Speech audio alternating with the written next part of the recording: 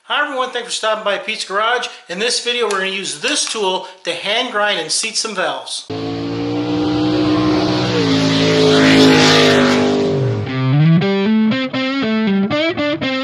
What this tool does is simply a crank and a suction cup. The suction cup goes on the valve, and as you turn this crank, you'll notice that this turns in like a oscillating circle pattern so that it rotates the valve to seat it in the seat. And I use two different grits of grinding compound for seat grinding compound.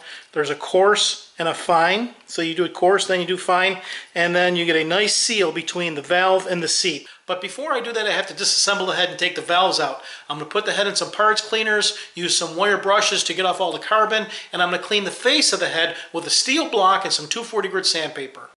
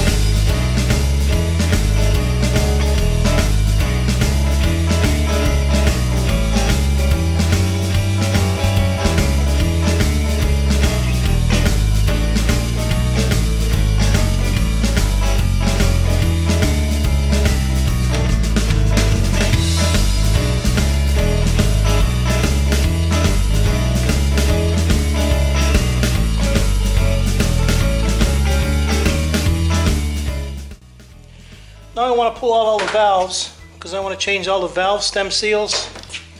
And for that, I just put my valve spring compressor on. Press it down. Unlock it. Sometimes these things stick. Gotta give them a little tap. Pull out the keys. Keys look just like that, little keys, two of them, one on each side. You just release the compressor. Yeah.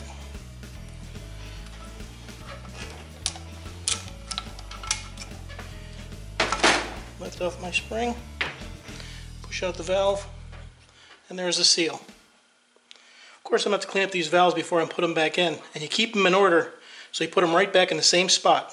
Now the last thing I want to do before I put the head back together, put the valves back in, is I want to clean up the seats and the face of the valve. The face of the valves, as you can see, and when I took them out, there's a lot of carbon and it's uneven. The seat's fairly uneven. Here's a valve that I cleaned up already, so you can see how much cleaner the face is on that valve. And to do this is fairly simple. I'm going to do it the old school method with some grinding compound. I have some valve face, actually it's a valve grinding compound, and it comes in two different grits, coarse and fine. And I just want to clean this up, so I just take a little bit of this grinding compound, put it on the face of the valve where the seat is, where it's going to seat against the valve seat here. I'm going to put this back in here. I'm going to wipe this off a little bit. In a random fashion, you just put a suction cup on there, and you turn the handle. You'll hear it be noisy, and then it'll get quiet when it gets nice and smooth. You hear how rough it is. You keep going till it sounds nice and smooth.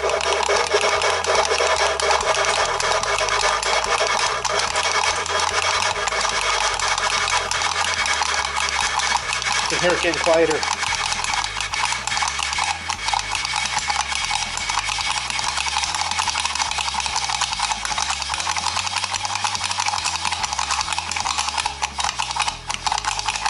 So now I know that the face of the valve and the face of the seat will be nice and clean, and I'll have a seal between the valve and the valve seat here. I'm just going to clean this up real quick. I'll show you that now. As I look around the valve, I have a nice shiny surface that's even all the way around since it's ground, and now it's going to seat nice against the valve. A valve seat will come in here and it'll seal. That way when the valve spring is pulling the valve and pulling the valve shut, I have a seal all the way around. There won't be any leaks. I'll just do that for all 12 valves. Putting the valves back in is pretty easy. I'll show you real quick. All you have to do is slide the valve in and put them back in the order that you took them out. That's really important. Take your brand new valve stem seal and push it over the stem. That's going to hold it in place. Put your spring set on. Now I didn't clean these up because I'm going to be rebuilding this engine in a few months anyway, and I'll probably replace the springs. So I didn't do that now. Put your spring compressor over the spring. And it's kind of a two-handed method here. Have your keys ready. I got both keys. I got one sitting off to the side. I'm going to put the bottom one in first. That's one opposite side here. So I'm going to compress the spring. I'll have to get the bottom one in. Then I'll slide down enough to get